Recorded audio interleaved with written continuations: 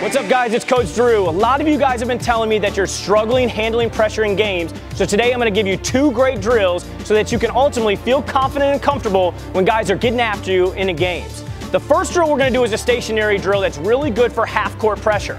I got Ron here helping me out. Ron's going to step basically underneath the hoop just so he knows that's his spot.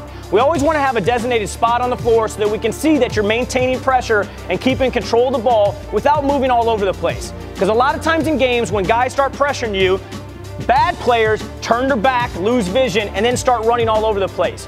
We need to do exactly what Ron did and basically come to a closed stance right here where he's protecting the ball, but he's still keeping his vision downhill so that he can still make a play, okay? The first drill is going to be called the 12-second drill.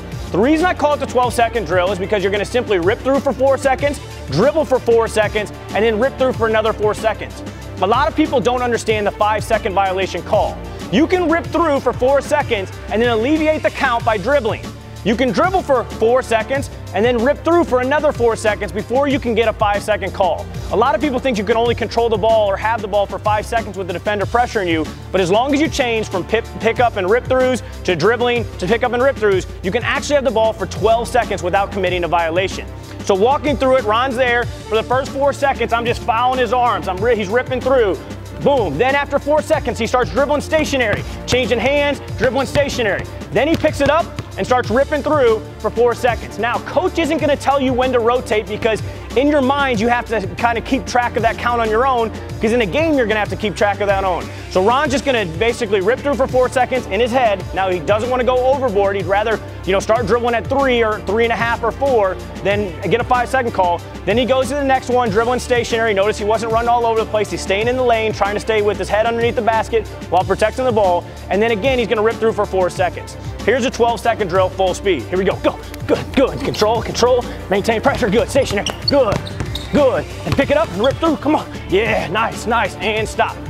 Now you notice if he can handle that amount of pressure in a game, he's going to feel comfortable and confident regardless what the defender's doing, because in the game, defenders can't have their hands all over him. The second drill we're going to do is a full court pressure drill. This one's really tough, but it's really simple drill. Ron's going to be right here, again, head under the rim. I can foul him. I'm not going to try to steal the ball in this case, but I'm going to foul him and really put an amount of pressure on him that he's never going to see in a game because there'd be hand checks and fouls all over the place, and he's going to try to advance the ball to half court. So if Ron starts driving over here, he's going to feel me bumping him like crazy, dribbling, dribbling, dribbling. I'm fouling him, fouling his hands, fouling his shoulders. There's one big rule besides you that you have to stay within the lane line. So you can't go lane line extended out of bounds. The big rule is you can't turn your back. So I don't want any spins because when you lose your vision downhill in the full court setting, that's a lot of times when you get trapped and end up committing turnovers. So let's see this full court turns, full speed. Here we go, Ron. Come on, quick. Good. Handle that pressure. Nice. Handle that pressure. Handle it. Nice, nice.